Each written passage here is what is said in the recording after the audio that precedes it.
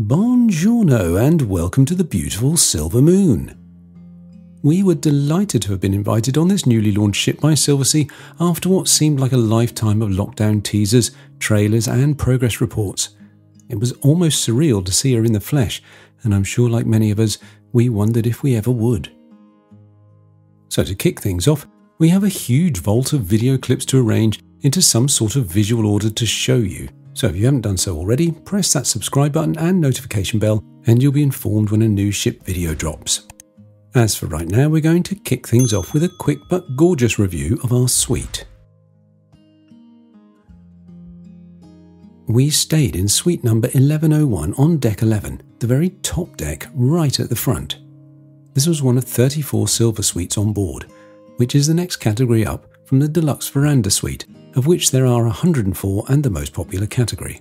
This ship only carries 596 passengers maximum, and there's 411 crew attending to your every need.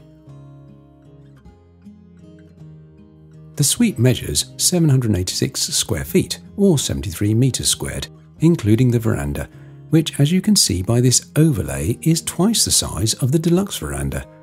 So it's big, but what's it like inside? Well, come in.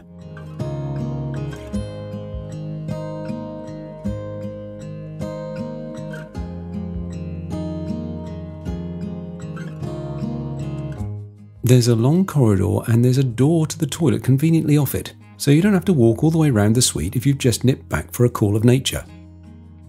The toilet is in a small hexagonal-shaped room with its own sink and a door leading out into the bathroom. Back down the corridor, we reveal the main living area. This area is huge and uncluttered. There's a dining table that comfortably seats 4, and atop that is a rather flamboyantly designed fruit bowl. Personally, we're never hungry enough to tuck into the fruit, late night snacking notwithstanding, so we feel it's a bit of a waste. Perhaps there should be an option not to have fruit? Maybe fill the fruit bowl with chocolates instead? There's a thought. The little marble tabletop in between the patio doors presents you with the coffee machine and some utterly delicious snacks by Esprit Gourmand. Black truffle cashews, thyme and chili almonds, and Vera Cruz, a kind of posh Bombay mix, as we call it in the pubs of Britain. The mini fridge has soft drinks, bottled beer and water pre-installed, and I'm sure you can request your butler to change these to your preference. The water comes still and sparkling, and we love these glass bottles.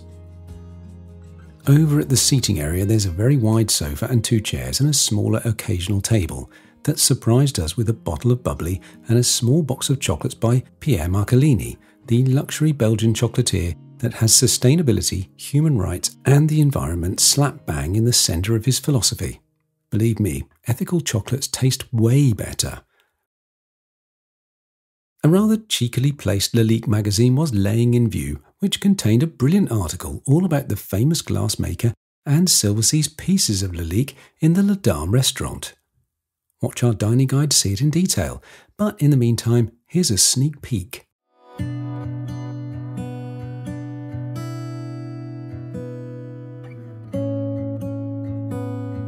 On the other wall is a desk with various bits and bobs, including a Bluetooth Bose speaker and your hotline to your butler. Believe me, ours, Mark, always answered our call super quick. He was incredible. Moving on to the sliding double doors into the bedroom. When closed, they actually look very neat, but we chose to keep them open all the time. The bedroom is a cosy place to dwell, especially if you have the doors closed. I don't need to tell you how comfy the beds, soft the pillows, and sumptuous the bed linens are. Come on, this is Silversea. What do you expect? There were plenty of plug sockets, and on the bed were these luxurious black Bulgari pouches full of all the little necessities you'll need in these times of extra sanitation. I'm actually going to climb into bed now to show you the other side of the bedroom. It's the easiest way. There's a TV right ahead and a mirrored vanity unit to the left, again generously socketed. We love this view out into the living room too. Oh, makes me want to go back so badly. The TV system is identical to the one in the living area, and the Silversea system is just about the best we've seen and used. It's simple to navigate, has all the features you need, and gives you exhaustive info on your destinations, booked restaurants, messages received, and of course, navigational info. There's a lot of films on here too, if you fancy a night in with a loved one and a bottle of something sparkly. To the right of the TV is the dressing area with more than enough shelves, rails, and drawers. I always have to mention the safe, and this one passes the size test with flying colours, big enough to swallow laptops and iPads. And remember the hexagonal toilet? Here's the other door. To the right of that is the thing that made Helen let out a little screech of joy, a jacuzzi bath, and a huge one at that. Once we'd worked out the controls, we found it to be very powerful. Those bubbles are literally from a teaspoon of shower gel. The other bubbles you can see were from a bottle nestled in our ice bucket. Opposite the bath are 2 sinks and an array of mirrors so large I couldn't keep myself out of the picture, so I gave up in the end. Hello, this is me doing what I call the photographer's lunge. My favourite part of the bathroom now, the shower. So huge and delightful was this shower, I couldn't resist having at least 2 a day. The marble enclosure was so enormous, you could actually walk all the way round the shower when it was on and not get wet. I need one of these in our house. But then Helen would say the same about the jacuzzi.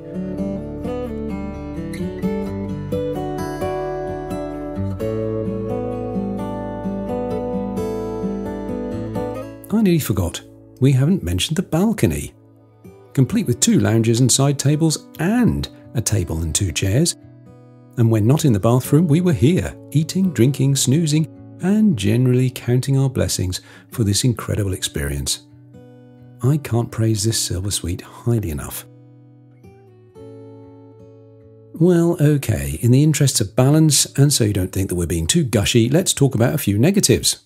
Negatives in a Silver Suite?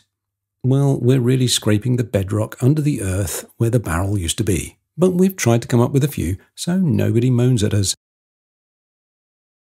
Right, here's what we managed to find after a good 10 days racking our brains and picking holes. The coffee machine is very useful, and the Illy coffee, Italian naturally, is very nice indeed. But the cups are so small, it's like drinking from a child's tea set. Apologies to coffee purists who love a short, strong espresso, but in my mind, it's over far too quickly. I had to have at least 3 of these before I could open my eyes in the morning. The jacuzzi bath is incredible and we absolutely adored it, but it takes so long to fill. By the time it's deep enough, we had finished our champagne we were going to sip while in it. Yes, it's big enough for 2. We only found out on our last day that this little notepad is a wireless phone charger. We didn't even have to plug our phones in. Why does life do this to me? Bring out the tiny violins. Only I had USB sockets on my bedside table. Helen had only proper sockets. I object to having Helen's phone on my side as it confuses me in the morning. No night lighting in the bathroom.